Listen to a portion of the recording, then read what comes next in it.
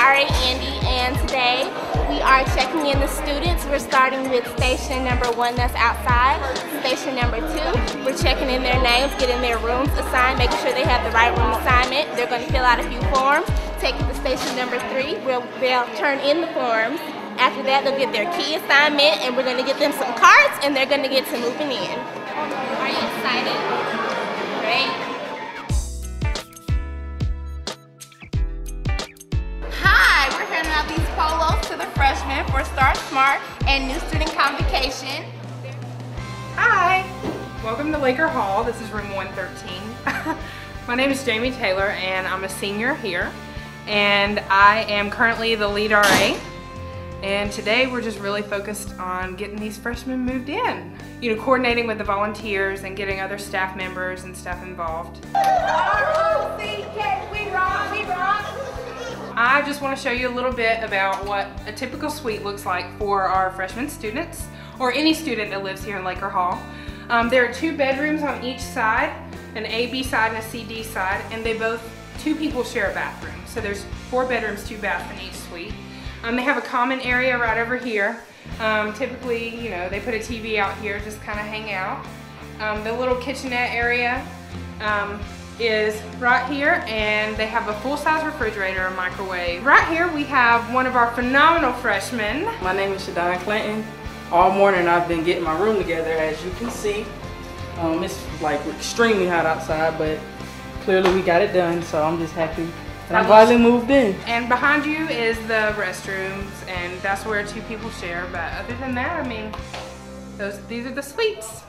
Okay, we are sitting in one of our amazing study rooms. There's 2 on each floor, with the exception of the first floor, and there's a huge room down there. Our guest policy is pretty strict. You're allowed to stay overnight, 6 nights total, 1 person. And not more than 2 consecutive nights in a row. Guests have to be checked in at the front desk, and we have to take their ID. There are also RAs responsible for in between 18 and 24 residents, and they're just on the individual floors with them to kind of be there to guide them and be that parent kind of away from home. Here in Laker Hall, we have a lot of different amenities that add to the front desk, and that includes the laundry room. There's a lot of washers and dryers. That we have the kitchen, but if you don't know how to cook, don't try. If you need to cook something, ask someone, because the fire alarm, when it goes off, nobody's gonna be happy.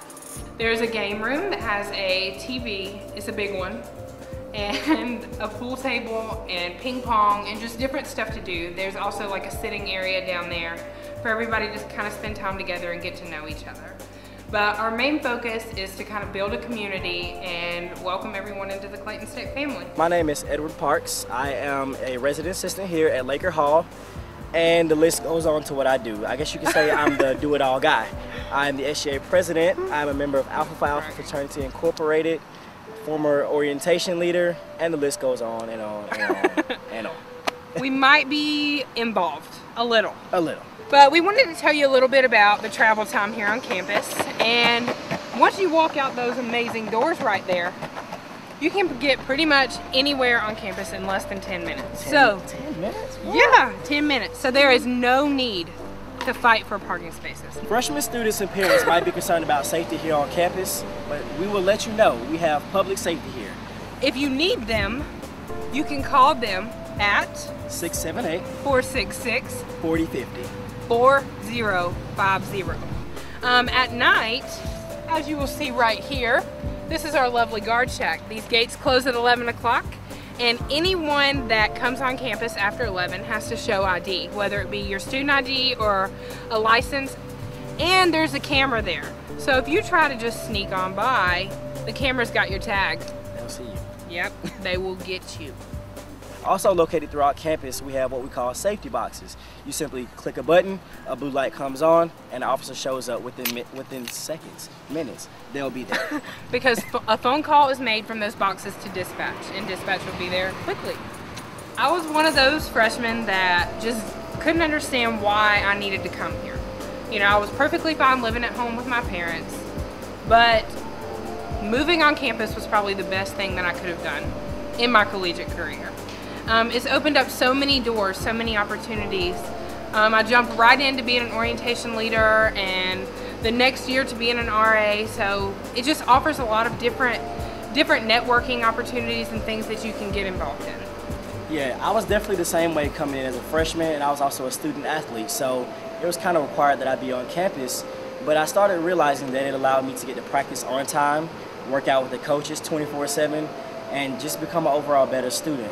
I definitely think it has enhanced me as a person, and like Jamie said, it got me involved. I went from being an orientation leader to a student government senator, and now I'm the student government president.